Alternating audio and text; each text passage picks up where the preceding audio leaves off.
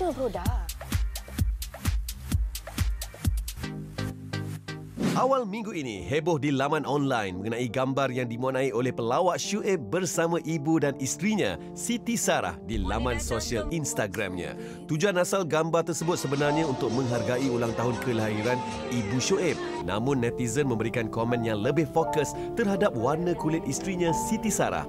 Sarah juga sebenarnya agak sedih lah sebab gambar tu tentang menghargai ibu. Tapi orang lebih prihatin untuk nak cari salah pada gambar tu. Jadi gambar yang tak ada lighting dekat dalam parking gelap, mak Syuib tu pun nampak macam sunburn dengan Sarah pun nampak macam sunburn, yang Syuib apatah lagi. Secara jujurnya Syuib pun sebenarnya sangat sedih lah sebab orang banyak tak tahu yang dia tu rabun warna. Dia pun tak aware dengan warna handphone dia tu apa, padahal kita pakai brand yang sama. Bila orang cakap macam itulah macam ni lah, Sarah pun tak ada nak ambil pusing sangat sebab macam saya cakap kat Instagram saya tak adalah macam orang putih, bukan putih macam orang putih. Tapi kalau nak dibezakan dengan Sarah yang dulu, memang Sarah mengaku Sarah ada cerah sedikit. Jadi kalau nak dapatkan produk Sarah, okey. Apabila netizen lebih fokus terhadap benda yang kecil daripada perkara yang sepatutnya, Sarah sendiri bagaimana? Mungkin kita tahu ramai masyarakat kini yang memandang benda-benda yang remeh. Ini adalah risiko menjadi seorang anak seni. Orang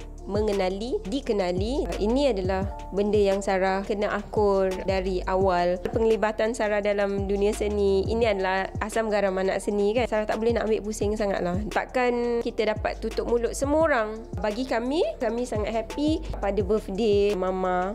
Kali ni kita dapat hadiahkan dia kereta. Itu yang paling penting. Sarah sendiri pun memuat naik gambar Sarah sebelum ini dan juga yang sekarang kan di laman sosial Sarah, menunjukkan yang Sarah sebenarnya tak kisah pun nak tengok balik gambar dulu. Kalau orang kata Sarah banyak menggunakan filter, menaikkan lighting gambar-gambar laman sosial Instagram you okay? Sarah sendiri macam mana? Gambar yang Sarah upload tu sebenarnya boost lighting tau. Sampai kalau tengok dekat BP tu memang nampak cahaya light dekat BP tu. Till nampak gelap sebenarnya. Cuma orang yang cakap ni dia tak pernah jumpa Sarah. Mungkin dia tak pernah ikut perkembangan Sarah selama ni. Mungkin sekarang baru dia mengikuti perkembangan Sarah. Jadi tak apalah. Gambar lama tu pun tetap saya juga. Sekarang pun diri saya juga. Apa pun orangnya tetap sama. Selepas ini macam mana Sarah? Sarah tetap akan menjadi diri sendiri untuk berkongsi. Tak kisahlah apa-apa gambar ke ataupun lebih berhati-hati nak upload ataupun bagaimana? Kalau Sarah upload gambar, Sarah lebih berhati-hati. Tapi kadang-kadang memang tak boleh dijangka juga apa yang kita upload tu, oh benda ni yang menjadi tumpuan. Manusia biasa akan melakukan salah setiap